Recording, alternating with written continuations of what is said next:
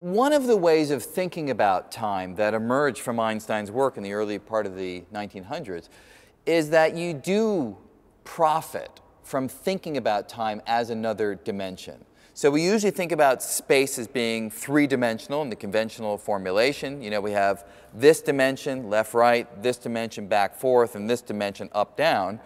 And the idea is that you should include time as one more piece of data that allows you to specify events that take place in the world.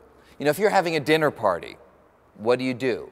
You send out invitations telling people where it will take place, and you usually give a street, a cross street, and a floor number so that people know where to go, but you also give them an extra piece of data: time, when to get there.